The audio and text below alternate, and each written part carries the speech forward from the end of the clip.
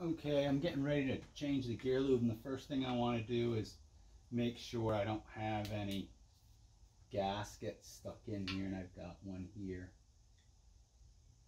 That one's gone, and this one's still here. Never want to double gasket, so make sure you get these drain gaskets out of the way. I've got new ones on all three of my plugs, so I'm ready to fill it up.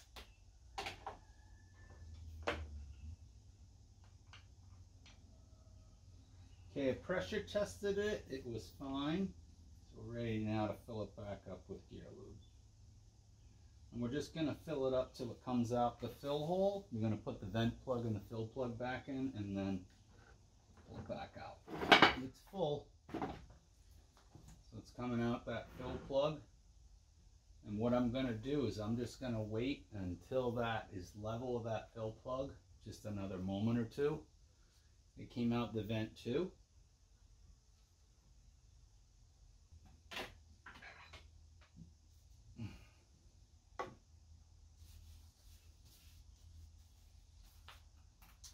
All right, I'm going to put the fill plug in first.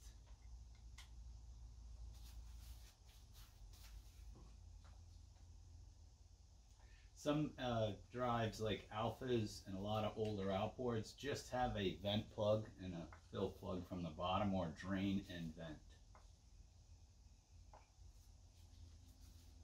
And the vent plug is next. Hold the vacuum when we pull the drain plug out.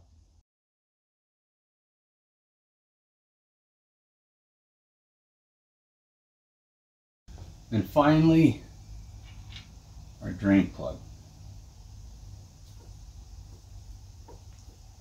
A little bit will come out. It's not a big deal. Just as soon as you take it out, put the drain plug in and thread it in with your fingers, a couple of threads. There we go. And we'll tighten that plug up. We're done.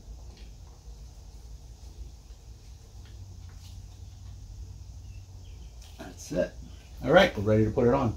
Okay, I'm getting ready to put the lower unit on, and what I want to do is I want to hook my starter button up. Fair warning, this is a fuel injected engine, so don't go and start probing around here with any type of a starter button where you might put power to something, because you might have a grounded driver inside the ECM that actually grounds the circuit. You need to see if you can find a circuit that lights up when you turn the key to crank. So what I did was I found the yellow and red wire, common color code for energizing the starter solenoid. So that means that power should come from the key switch in the crank position, and it should light up my test light when my test light's put to ground. So let's see if that's correct. Okay, key on. Yes. So my test light does light up. So I can hook up my starter button safely now. So I'm going to hook up my starter button to the other end of the wire. This is the wire that is lit up when I turn the key on, so that comes from the key switch. This is going to go into the harness, but I know that I'm safe when I hook up my test light, because I'm going to do the same thing that the key switch does to this circuit.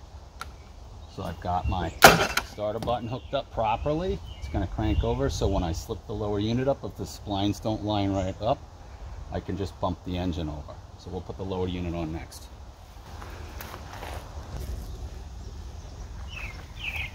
Okay, I got the lower unit ready to go on. I've got my water pump slinger. I forgot to mention that earlier. That's critical. I want to put that on. There's a little tool that comes with it that puts it at the right pressure. That keeps all the sand and debris out. It's probably what saved the last lower unit, even though it had deteriorated. I've greased my splines here from my shifter, and I've greased my upper drive shaft spline, so I'm ready to put it on. What a nice day. Beautiful out here. I can't think of anything else I'd rather be doing. Well, maybe something else.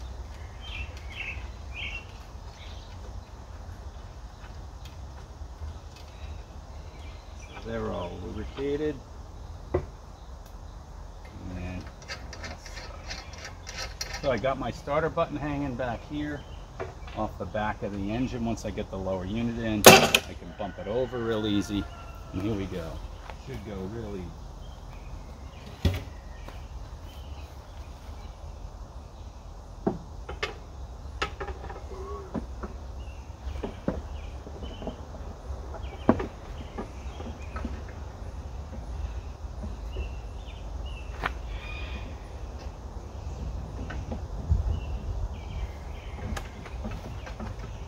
Okay, about right now is where I think that spline's gonna get lined up. And there it goes, all set. Lined right up nice. Now, the only other thing I think is the shifter, maybe. The last thing I may have to make sure I line up here. I can put the nut on here to hold it in place for a minute.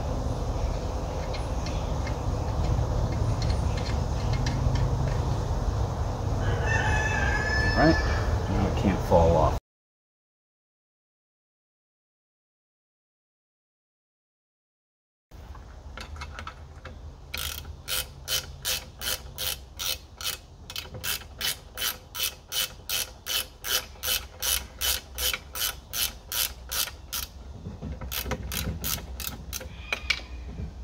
Just a little tension on it.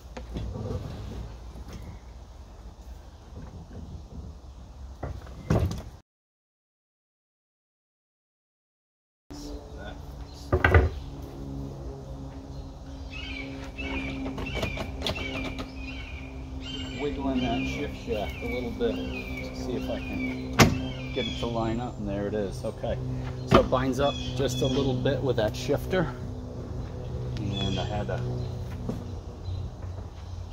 wiggle the shifter a little bit to get it to line up.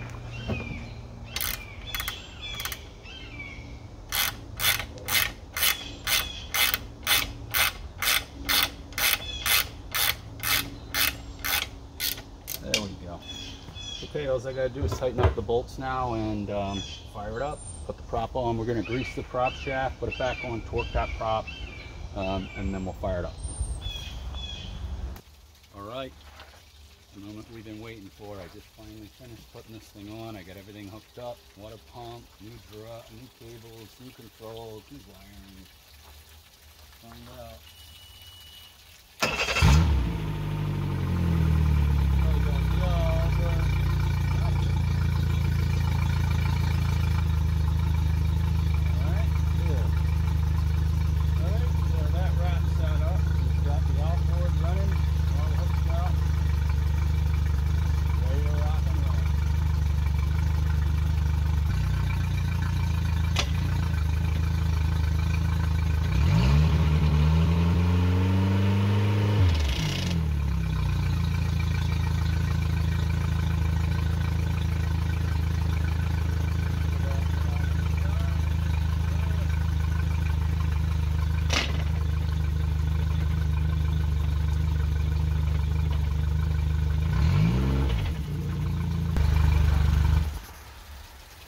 Done.